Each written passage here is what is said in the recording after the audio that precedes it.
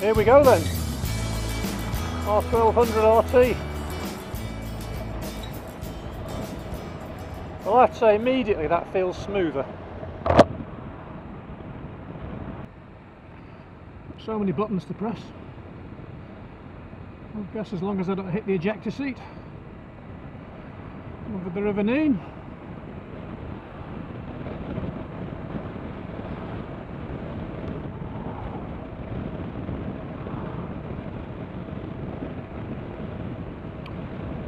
I prefer the display on this. It's bigger for my old eyes. I felt I was straining a little bit with the GS.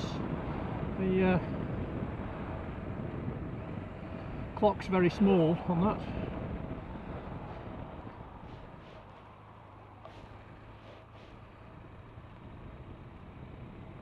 And it's interesting with the RT, it falls into the corners actually. It reminds me of the, don't laugh everybody, but it reminds me of the steering on my GS 550 Suzuki.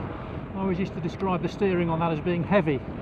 You just leaned into the corner and the bike steered itself. And Gary suggested I try to have a go at the automatic gear changing on this. Well, not automatic, but you don't have to use the clutch.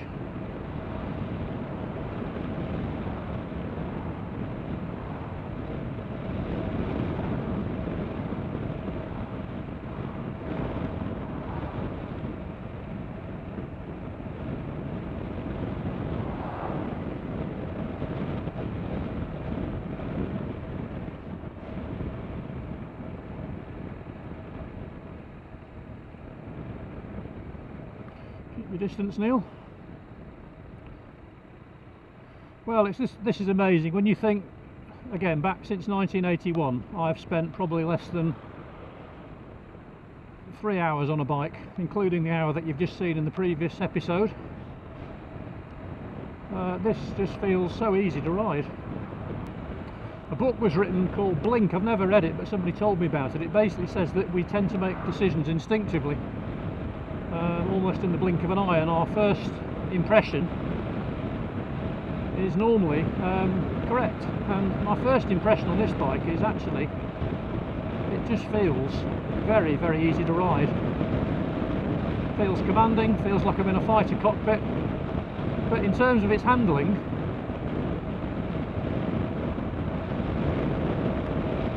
not that I'm an expert, you understand, after 5 minutes, but it's just that impression.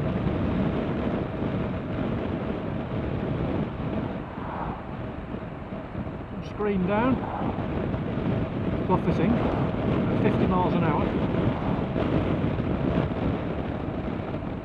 Screen up, I've still got a good 4 or 5 inches of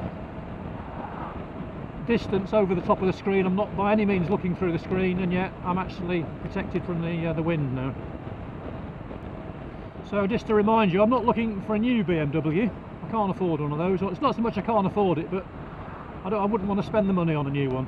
I don't think you need to. I learnt a few years ago with cars really that it's always a good idea, let someone else take the depreciation.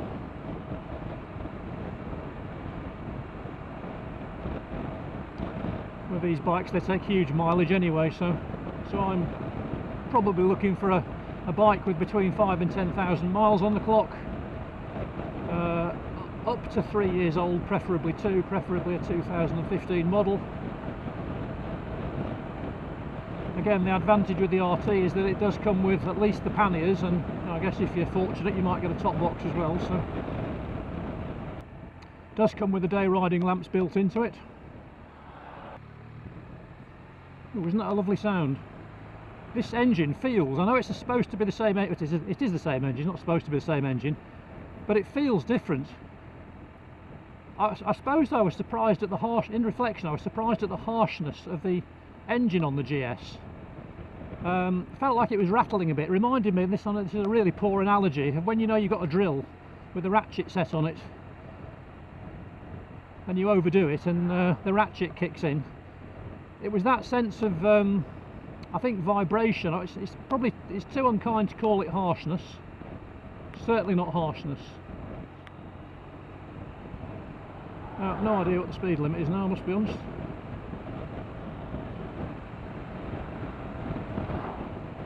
but this feels, I guess it's just been optimised by the BMW people to be very smooth. This is absolutely lovely to ride, I've got to say. This is the just refinement, really. Mirrors are superb, really good view of what's behind. And actually you don't steer this, you just lean. If you lean, it steers itself.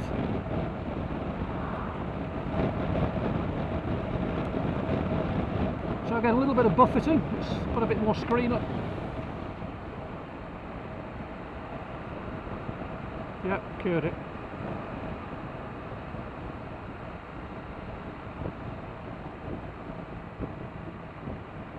Got to say, this feels right.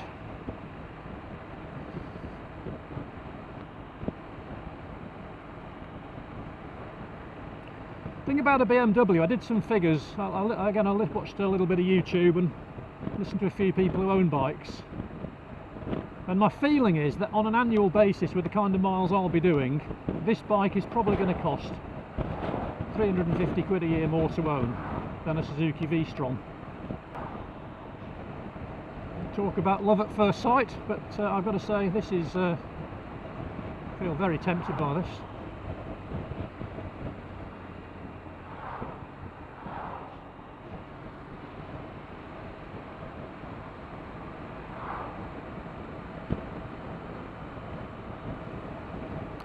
The danger, of course, with this sort of a bike is there's lots of old blokes my age coming back to biking and they think, oh, I'd like to have a go at that, and then they go and buy something like this. It's too much for them and it ends up being stuck in a garage and then sold 18 months later.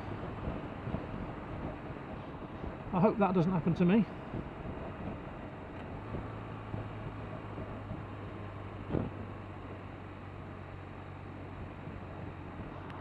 So mirrors every 8 seconds, Neil, keep reminding yourself. You see, I guess for most of you people watching this video, you do a lot of what I'm now doing, but you do it without thinking about it. You are unconsciously competent. But as a back-to-biking biker, I physically have to compute almost everything. So, and the danger for me is when I find myself cruising along with actually, I've not thought about something. So I'm coming out of a roundabout, but I've not thought about the lifesaver. I've not thought about giving that signal when you're coming off the junction.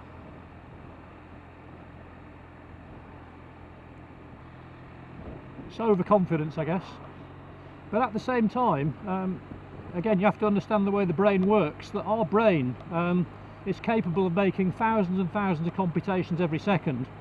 And there are some things that we best, once we practice them enough, it's actually safer to let the brain just take care of that.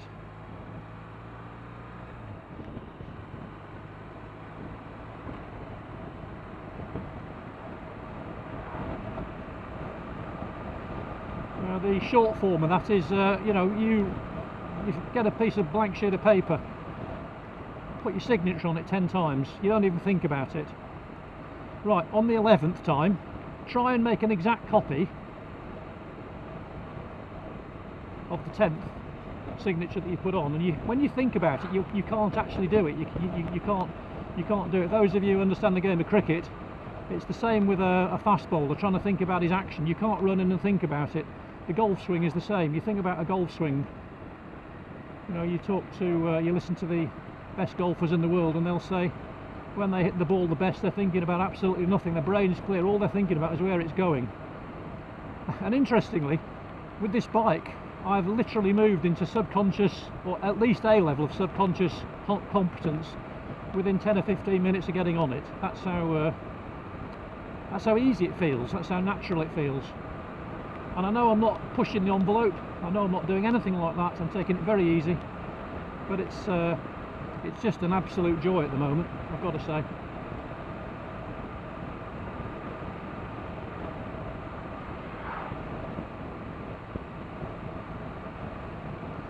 Two bikes into my big biking week road test.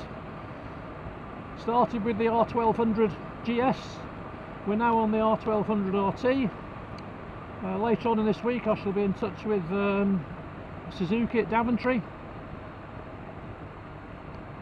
and I shall ride the 650 and the 1000 V-Stroms.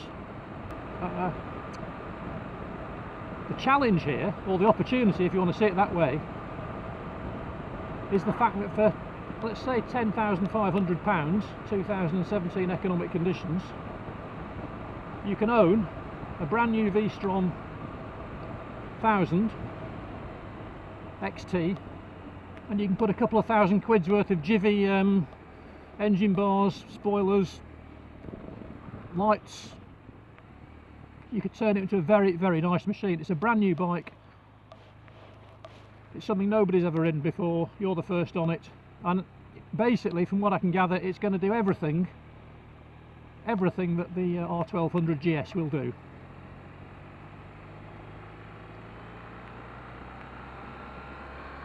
Again, I forgot to do a lifesaver there, forgot to indicate off the junction, so just improve on that. So yeah, for £10,500 though, I'll probably need to go a little bit north of that on this, maybe nearer probably to 11,000. But you can own one of these, a couple of years old, basically the SE, possibly even the LE version. You buy it from a BMW dealer, then you're going to get your 24-month warranty on it. It's going to cost more to own every year, you know, 350, 400, 500 pounds maybe.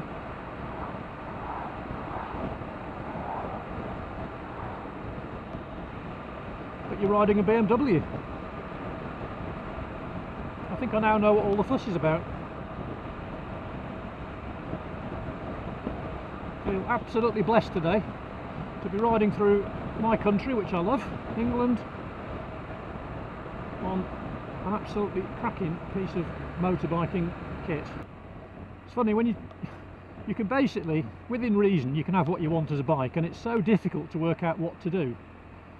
And for months and months and months, I decided this was the bike I wanted to own. Yeah, so I want a 1200RT. I'm going to buy a used one from my armchair wisdom and all my second-hand knowledge. So I go for my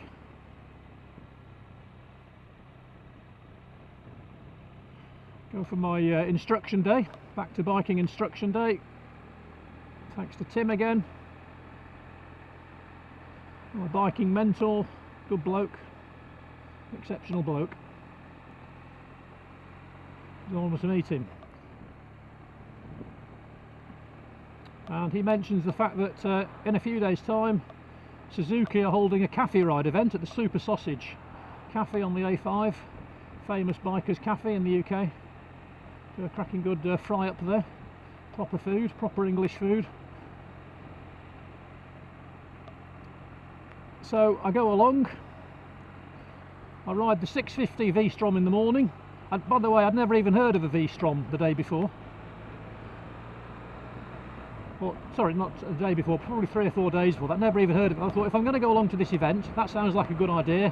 It'll give me an extra couple of hours on the saddle, it'll build on my training, start, you know, get me another step on the road back into it.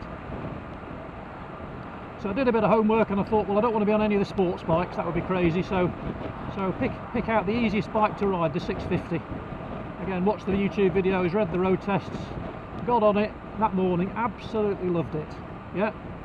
And then when I was there, I thought, well, why don't I also have a go at the 1000? So again, that just felt a bit heavy. It's about 40 pounds heavier, I think. But again, very easy to ride. Last time I was on a 1000cc was Steve Jackson's Z1000 on the A59 when I went to buy his Honda 250 Dream. That was the last time, and I was just a passenger then. So, but yeah, very easy bike to ride. So I came away from that thinking, you know, I could live with either of those two.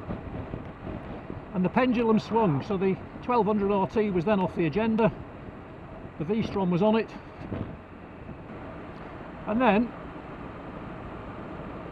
I got on this thing, and now the pendulum swung back the other way. I used to be indecisive, but now I'm not so sure.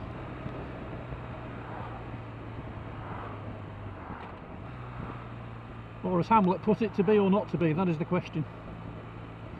So at this stage, I wonder what you'd do in my position. My vital statistics, by the way, just over 6 feet tall, about 14 stone, quite fit, reasonably fit. So strength wise I could handle this. I think this is a bike you could basically take you anywhere you wanted to go, actually in a real sense of comfort and style as well. So you just really enjoy the landscape, and again, that's one of the things I really want to get into. I've got a passion for history, I've got a passion for archaeology. I love the English landscape, I love its origins, I love the shapes of the fields, I love the earthworks. I always wonder what's under the ground as well. A few weeks back, I'm part of a local archaeological group, and we were recovering 3 skeletons, 3 Anglo-Saxon skeletons from a field not too far from me. And people have been walking this land for a long time. Twisty bends, taken very, very cautiously at this stage. A bit more experience, I'll probably go through those a little bit faster. But my golden rule today is always to be able to stop in the distance I can see to be safe, whether it's the crest of a hill or a left or a right hand bend.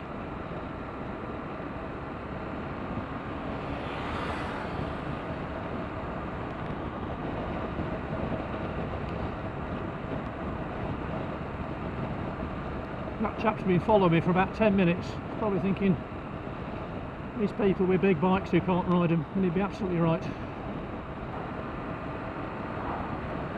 Yeah, there's none of the sense of harshness in this engine, I would say. But I detect it on the GS, and it's probably because I'm probably going soft in my old age, but this to me would seem the optimum bike on the basis that, well, versus the GS anyway, on the basis with the GS I'm never going to go off-road. I'm not going to do that. The idea is get out, see the landscape, bit of a stress buster a few times a week, nice dry weather, get out, bit of sunshine, but occasionally get myself out, Lake District, North Yorkshire Moors. Do really fancy doing the North Coast 500 route in Scotland as well. Let's try this screen right up, shall we?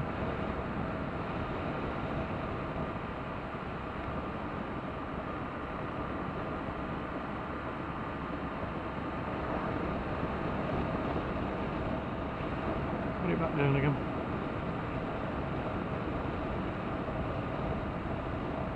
Well, these miles are just floating by, I'm not even thinking about it. The challenge for me is when we going through a town, going through some of the stuff where I've got to do more of the slow manoeuvres with this level of weight. I guess on this bike it's this is obviously going to be easy. So it's noticeable when you accelerate, you do get that sort of slight buzziness, which I detected on the GS, but not quite as much. But I think I read somewhere that the engine is it a heavier flywheel or something?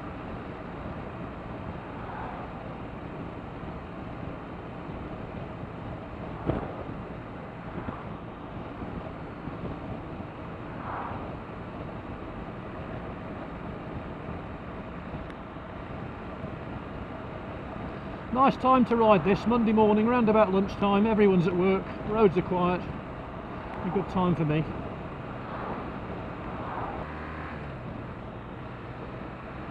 Over the Great Ouse, flows out into the Fens, eastern England.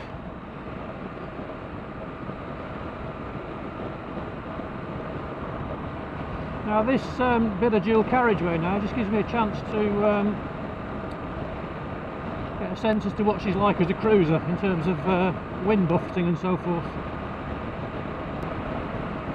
Well, I guess this bike's built for roads like this, but again, is that positive or negative? I'll be spending at least as much time on little twisty roads.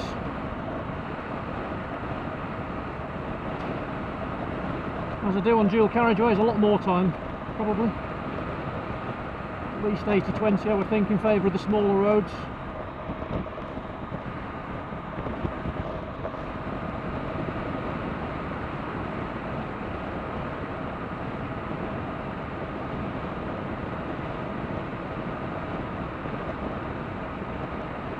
She just lopes along. I've got a Shoei Neotech on, which again, like everything else I have, is brand new, and it's got that many vents and flaps on it. Again, I've no idea really what I'm supposed to be doing, so I don't want to mess around too much. I'd rather concentrate on the road. So I'm now riding with the just a little blast of fresh air with the visor up. Let's stick it back down again. There we are. Don't know what difference that makes to the sound quality on the video.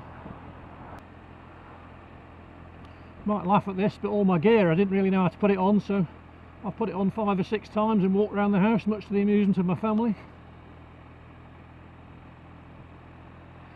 Trying to look like Steve McQueen. Little sneaky average speed camera up there, just catching you just as you leave the village.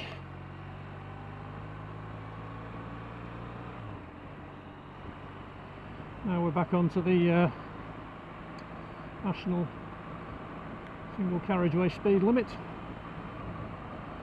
60 mph. Well, I feel very at home on this. I feel more relaxed on this than I did on the GS. Now, is that because this is the bike I've ridden second, or is it because it's the bike that suits me better? I've got to say, generally, it just feels a little more refined. It feels less buzzy. I feel as though I'm better insulated from the elements, and yet at the same time, it's I've got to say, it's actually quite a bit of fun. Actually, I know, again, I'm not doing anything like testing its capabilities. But you've got to see where I am. As I say, since the last bike I physically rode back in 1981 was an FS1E, which I rode for 6 months, 49 cc's, and now here I am on a 1200, and since that time I've had about probably three hours in the saddle, maybe 4, something like that. But the brain's a marvellous instrument. It stores skills away, brings them out again. Sometimes they need a bit of honing, bit of polishing, but your brain will work if you trust it. Long-term memory is an amazing thing.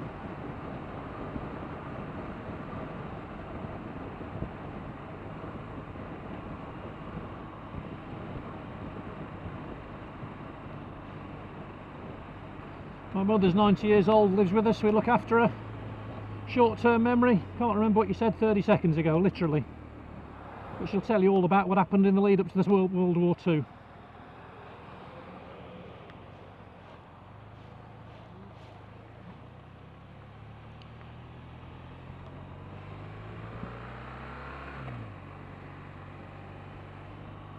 She's an interesting lady. She pioneered food in Ludlow pubs in the 1960s. Ludlow's now a real foodie town. Well, my mum pioneered that.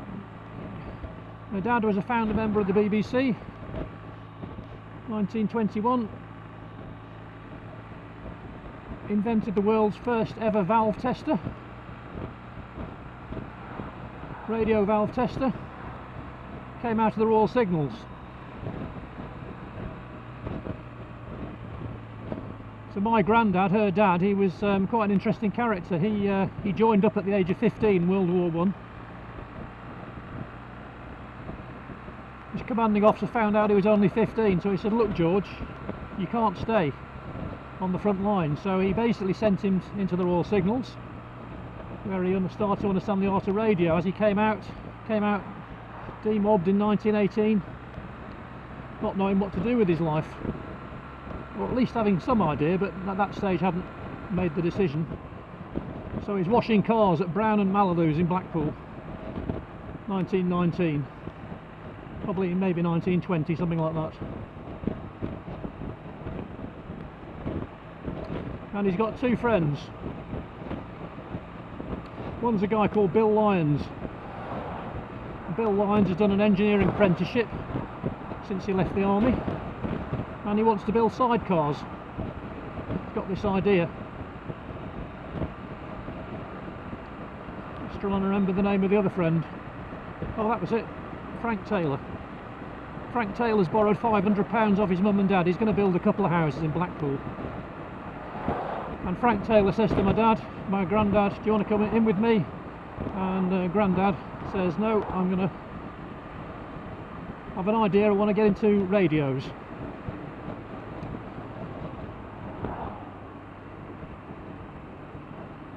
Bill Lyons says, do you want to come in with me, George? George says, no, I want to build radios. So Grandad builds his business. Like I say, he invents the world's first wind-up torch in the days when batteries were very rare, hard to get hold of in the, well, just before and during World War II. He invents the world's first valve tester, and I can't remember if it's either Ferranti or he sells it to either Ferranti or Marconi. He sells them the parts, and Grandad isn't very good at managing intellectual property rights. So he, unfortunately, they take his idea from him and make a lot of money out of it. But he also then goes on to set up the biggest chain of rental TV shops in Blackpool. Very successful businessman actually, eventually, but died quite young. Might be interested to hear what happened to the other two. So Frank Taylor builds his house, builds his two houses on Central Drive in Blackpool, and goes on to found a business which is now known as Taylor Woodrow, one of the largest building companies in the world. And Bill Lyons builds his sidecars at a little factory on Cocker Street in Blackpool. Swallow Sidecars it was called. Swallow Sidecars becomes SS Jaguar cars. Funny old thing, isn't it, history? Anyway, I digress, but interesting, might be interested in that. Let me know your comments. Well, this bike, I've got to say, around these little, well, not so much twisty lanes, but at least they've got bends in them, just suited to my abilities. I'm really enjoying this. I don't feel at all threatened or intimidated by this bike. I feel at home on it. I feel as though it's doing the job for me. I feel as though I could quite confidently go a long way on this. I suppose the only slight question mark is what's it like around the sort of smaller lanes.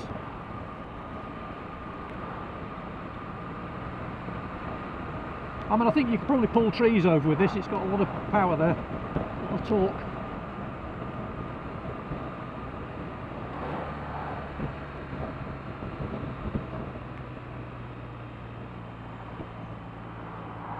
But again, on the previous video, I think I mentioned the fact that the bike I buy, in a funny kind of way, I don't want to feel over comfortable with it. I want something that's going to give me a bit of a technical challenge to extend my riding skills. Something, one of the challenges I want, as you get towards your sort of late 50s, you start to think of pipe and slippers and warm firesides and all that kind of stuff. But I made my mind up this year. I was going to put some effort into making myself fitter, get my brain sharpened up. And as part of that challenge, I wanted to get out on a bike, because I just felt I'd get to meet some new people, I'd go to some place I'd never been before, and it's just something I can just jump on and go out and have a bit of fun on. On the sharpening the brain up front, a little story there, I've always wanted to be able to do the Times crossword, and on average I could do no clues or one clue on the Times crossword, so I bought myself a book on the Times crossword. What's really annoying now is that my wife, who has never read this book, picked up the crossword puzzles that I struggle with, and she can do 80% of them. She's a good lady. Again, just swinging out a little wider than I want to do there really, but again I'm just getting used to this. Just quite happy to pootle along.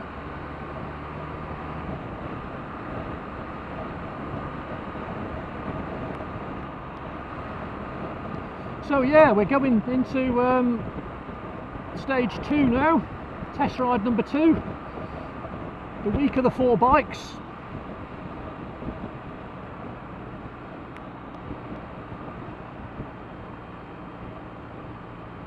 The R1200GS, the R1200RT, and then I'm going to contact those nice people at Suzuki in Daventry. I shall be riding the 2 Vstroms, the 650 and the 1000. And then it's make your mind up time.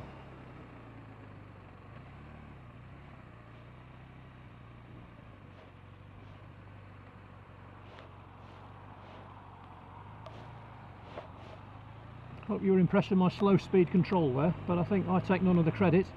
I think all the credit goes to this 1200 actually, because it's I get the impression you can almost come to a complete stop and just it wouldn't fall over.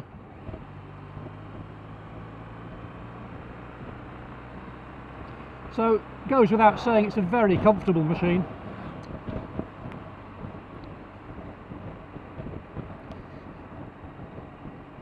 I'm sure most of you watching this could tell me an awful lot more about it than I can tell you. But the purpose of these videos, this series of videos, I think that initially there's going to be 5 videos, is just simply just to try to put down a record on YouTube of my journey back to the bike and the kind of things I've had to think about. As I say, literally I started with a clean tire. Well, I'll tell you what started it off actually. Again, quite an interesting story, but I'm a big fan of Inspector Morse. That's the sort of Times crossword connection, by the way, but he's much better at it than me. And we don't live too far away from Oxfordshire, so one day I said to my wife, come on, let's go to the Inspector Morse pub where he filmed the last episode, The Remorseful Day. So anyway, we turn up there, beautiful lunchtime, quite quiet, and suddenly roar of motorbikes. 7 or 8 motorbikes appear, great big things. And I'd been buying the occasional bike magazine, but I got talking to these people.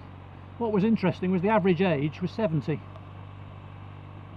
And they said, oh, come on, have a sit on this. So let me sit on this great big Triumph. I didn't know any of the names of the bikes at this stage.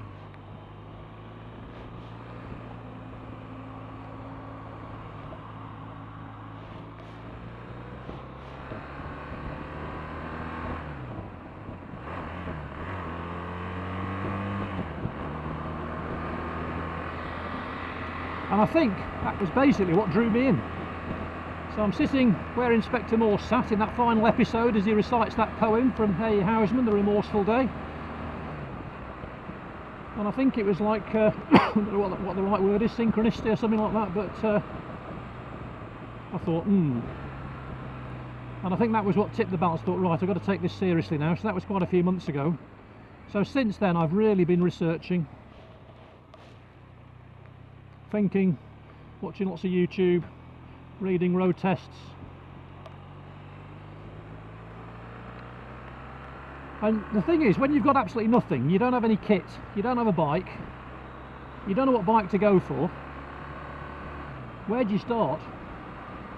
So I did actually go into BMWs in Northampton, had a chat with them, went into the Suzuki store at Daventry, had a chat with them. Again, people very generous with the knowledge, conversed a lot on Twitter, best I could. And then you basically, in any undertaking, you have to take a first step, don't you? The step of faith. Faith needs legs, so the legs in my case was, right, I'll go and buy the kit. So got in the car, sports bike shop, literally bought everything. Again, I'd done some homework, I had some ideas, thought I knew what I wanted when I came out with something completely different, but again got a lot of good help. So I bought my kit, so I came back with all these cardboard boxes and bags, put it all on, walked through the house. Did that several times. Next stage then, back to biking course. So again, a couple £100, money very well spent. So the instructor Tim just structured a day for me, so I spent the morning first 2 hours or so, imagine just jumping back on a bike, first time I've done it 37 years, just riding around a few traffic cones in a car park, emergency stops, junctions, indicating, control stops, lifesavers.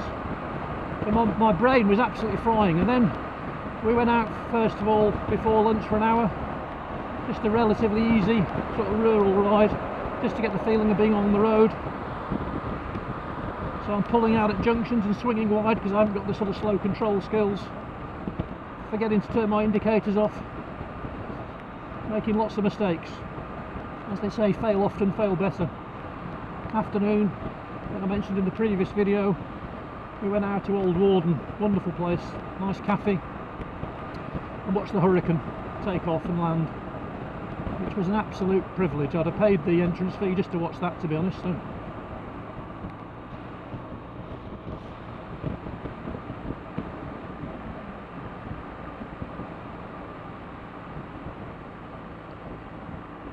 So that was the next stage then. So by that stage then, I'd done 2 hours around the car park,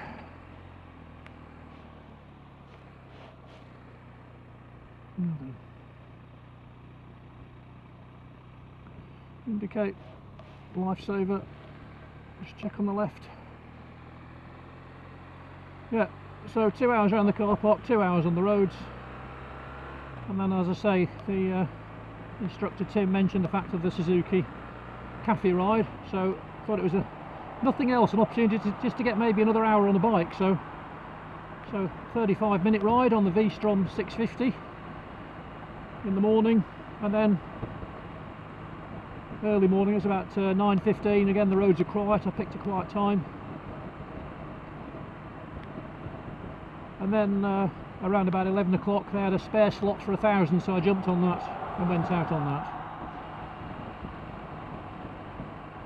So mounting the hours up, mounting up a bit of experience, different kinds of bikes, and then had a busy week with work, decorating and so forth, you know, the usual things over the last couple of weeks, last week and a half or so. And then I rang Gary up at Wollaston's in Northampton, and he very kindly has given me the opportunity to ride the GS and the RT. And that's where we're up to. So later on this week I shall be in touch with Libby at Suzuki Daventry, and we shall ride the two Suzukis. But I've got to say, got to be honest, got to declare an interest, this is going to take a fair bit of beating, I think.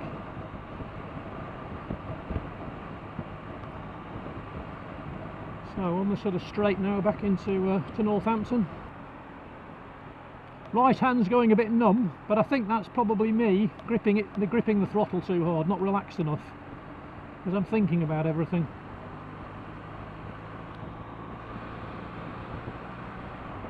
So I've also been reading the police advanced riding manual, so maybe a bit of a bridge too far at this stage, but I've memorised the information, position, speed, gear, acceleration acronym. A lot to learn.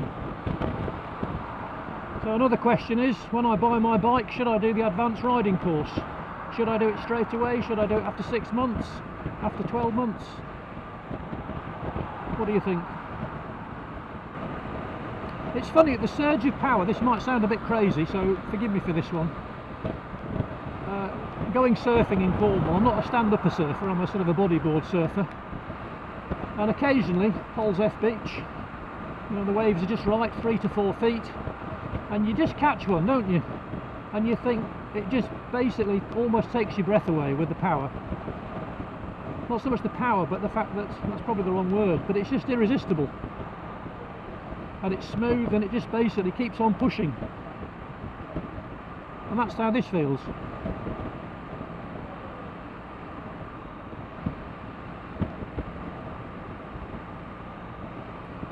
I can't think on a bike like this I would ever exhaust its possibilities or ever touch any part of its envelope. And I mean that in the aerospace sense of the word. Every aircraft has a flight envelope. How high it can fly, what's the altitude it can fly, how fast it can turn. Basically you put all the parameters on one picture. Looks a bit like a sort of a weird parallelogram type thing. It's known as the aircraft's performance envelope. And basically test pilots define that. My instructor talked about 3 zones of visibility when he trained me. He said zone 1 is basically everything you can see in front of you. Zone 2 is everything that's behind you that essentially you're seeing through your mirrors. And zone 3 he described as the blind spot. Essentially for me that's what's over my right shoulder, but I guess also what's over the left hand shoulder. So what you get on this RT is a wonderful zone 1 and zone 2. These mirrors, I know there have been different opinions on them, but they do give you a really good sense as to what's behind you. And maybe I guess with zone 3 I've seen a few people with these little curvy mirror type things you can glue onto your mirrors or glue onto your dashboard. That just gives you maybe a clue as to whether someone's crept up on that blind spot.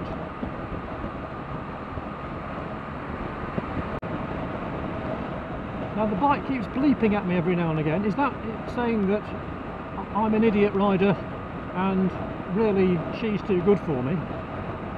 Or is it that something's about to happen? I've no idea what.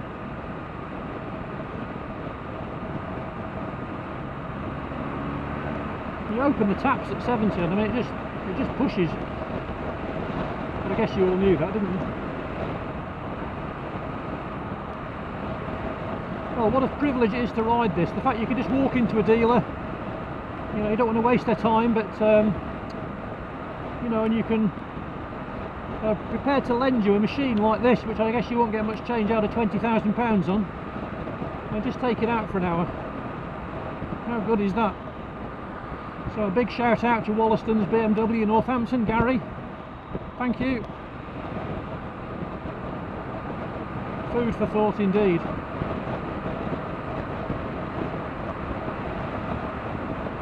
And I can tell you, when I've done these 2 test rides today, I'll be absolutely shattered later on, because just mentally, for me, the level of concentration is 100%. I don't know what that's like for you experienced riders. You know, if you're an advanced rider, you've been riding 20 or 30 years continually, do you feel as tired when you get off your bike as I'm going to feel when I get off this?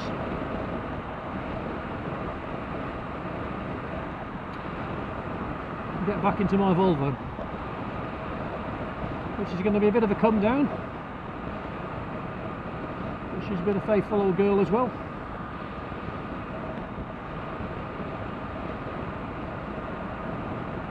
$300,000 miles on the clock, 50 to a gallon, like sitting in an old armchair.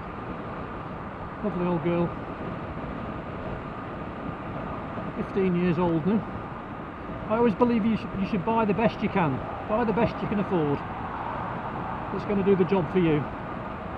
And then get the value out of it. Don't sell it too soon. And that way you don't get bitten by depreciation.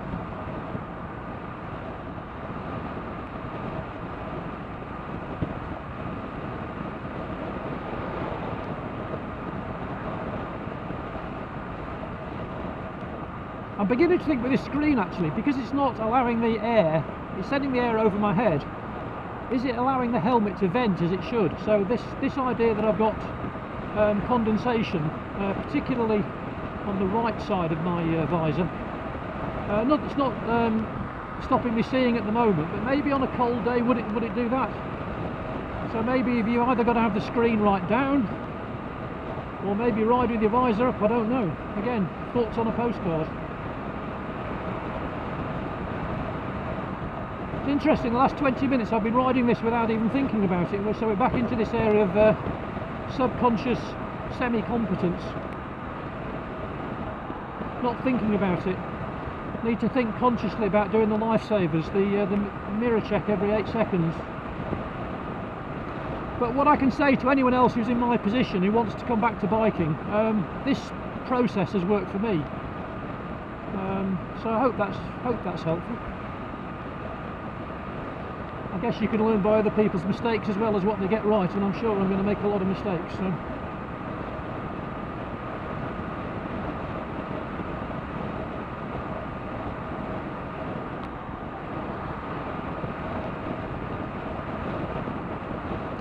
I guess the test for this bike, and I think it's something I've not really been able to examine on this ride, is what's it like on the smaller roads.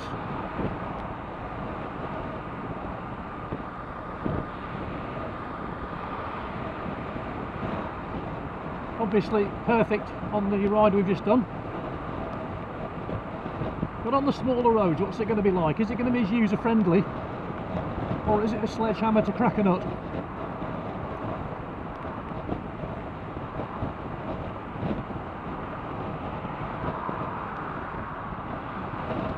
Can't examine that today, so on the basis that today is if I decided to go for the RT, then I think I'd probably want to take one out for a more extended run first. Maybe that would be the time to do that. I'd have a little more confidence as well. A few more seat hours. Get out from away from this bus.